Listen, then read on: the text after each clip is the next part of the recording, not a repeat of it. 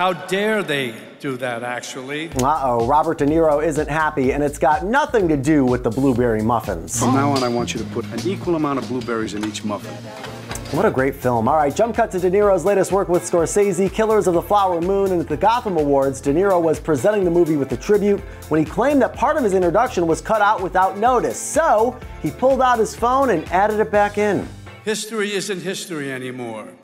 Truth is not truth. Even facts are being replaced by alternative facts. In Florida, young students are taught that slaves developed skills which could be applied for their personal benefit. The entertainment industry isn't immune to this festering disease. The Duke John Wayne famously said of Native Americans, "I don't feel we did wrong in taking this great country away from them.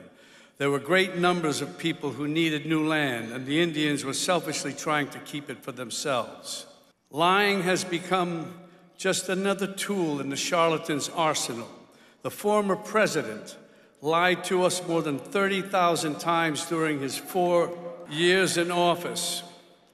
And he's keeping up the pace in his current campaign of retribution. But with all his lies, he can't hide his soul. He attacks the weak, destroys the gifts of nature, and shows disrespect, for example, by using Pocahontas as a slur.